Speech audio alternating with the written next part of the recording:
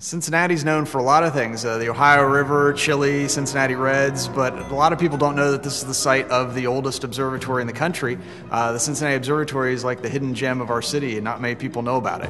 In 1842, Ormsby McKnight Mitchell was teaching at the Cincinnati College. And there was a group in town called the Society for the Propagation of Useful Knowledge, self-help organization, and they offered to Mitchell an opportunity to lecture to the citizens of Cincinnati. So he gave his lecture in the Wesley Chapel, which is downtown where Procter & Gamble's is today, and over 1,000 folks squeezed in to hear him talk on the lectures of astronomy. And at the end of the lecture, they said, well, why could we not, the citizens of Cincinnati, do something that President John Quincy Adams previously tried to do when he was president, start the country's first significant or professional observatory. So at the end of the lecture, they said, well, what we're going to do is start the Cincinnati Astronomical Society, private citizens forming a public institution. To become a member, you paid $25 a share. That was a lot of money back then. That was like 2 months' salary for a laborer. But within only 3 weeks, they had sufficient funds to commission Mitchell to go to Europe to buy a telescope. They didn't make telescopes in America back at that time. He ended up in Munich, Bavaria, where he acquired the second largest telescope in the world. The Tsar of Russia had the largest, and that's what eventually ended up in Cincinnati. The first location was not where we are here in Mount Lookout. The first spot where the building was in Mount Adams, actually, right about where the monastery is today, if you can picture that spot. Great overlook of the river and overlook of the city. Mount Ida was a hill east of downtown Cincinnati, and it got its name because of a woman called Ida living on the hill. She supposedly lived in the trunk of a huge old sycamore tree. She used to do the wash for the soldiers down in Fort Washington along 2nd, 3rd, and 4th Street. So they called this name Mount Ida. She was probably popular with the soldiers at night, according to some of the stories. Okay. So upon this hill, then, they decided to build the observatory. And the hill eventually was renamed to Mount Adams when President John Quincy Adams came to town in 1843 to lay the cornerstone of the original observatory building. By the time we get into the 1850s, the smoke pollution problem downtown was so bad, you could not do astronomical work on top of the hill. There'd be 30 or 40 paddle wheel boats lined up along the Ohio River belching out smoke, plus the becoming industrial city. It just didn't work. Mitchell then was brought up to New York as a consultant to found the Dudley Observatory in Albany, and eventually he became the director of that observatory. So he was director of 2 observatories simultaneously, but he was doing his astronomical work in Dudley at the outbreak of the Civil War. Following the Civil War, with the death of Mitchell in the Civil War, the board of directors of the Astronomical Society brought in a second director, Cleveland Abbey. He was well qualified as an astronomer, but he encountered the same problem, smoke pollution. So rather than sit on the hill doing nothing, he had an interest in meteorology. By this time, the country had stretched telegraph lines to the western communities, and he would correspond with the cities, essentially asking, what is your weather?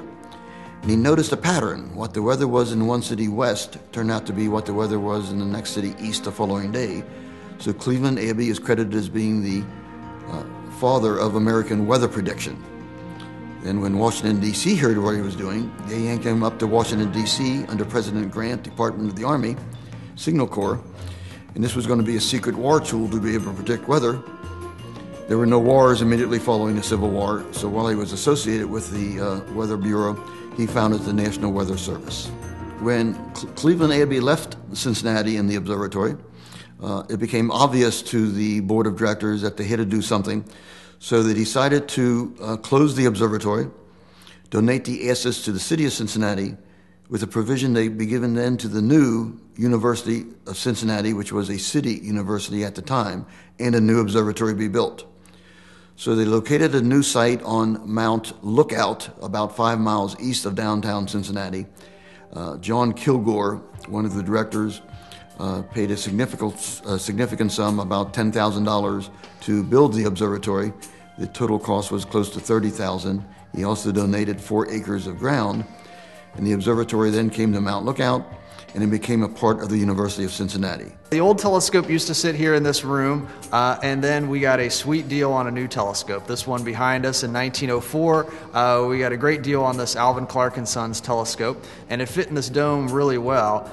So the old telescope got taken apart and moved over to the other building here on site, which was built in 1904 especially for the old telescope. Well, the Cincinnati Observatory now is a totally different institution. We don't do research here very much. Most of what we do is education. And we use the buildings for school groups, scout groups, all sorts of public programs, and even adult education here.